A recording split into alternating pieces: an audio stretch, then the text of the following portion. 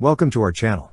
Don't forget to subscribe and put likes, because your support is important for us. And here we go. BAE Systems has recently forged a 15-year agreement with the Danish Ministry of Defence Acquisition and Logistics Organization, DALO, to provide repair and maintenance services for the CV90 infantry fighting vehicles used by the Danish Army. Valued at approximately $400 million, or around 3 billion Danish kroner, this contract is geared towards bolstering the operational capabilities of these vital military assets. Under this arrangement, BAE Systems will ensure the upkeep of the Danish Army's fleet of 44 CV90s, including the timely provision of spare parts. This commitment comes at a crucial time when the demand for military operations is notably high. Tommy Gustafsson Rask, Managing Director of BAE Systems Hagelands, the division responsible for the design and production of the CV90, emphasized the significance of this agreement. He underscored its role in securing the operational efficiency and high performance of the Danish Army's CV90 fleet for the foreseeable future, expressing pride in contributing essential services to Denmark. The CV90 is widely recognized for its advanced combat capabilities and versatility within the 20 to 38-ton class.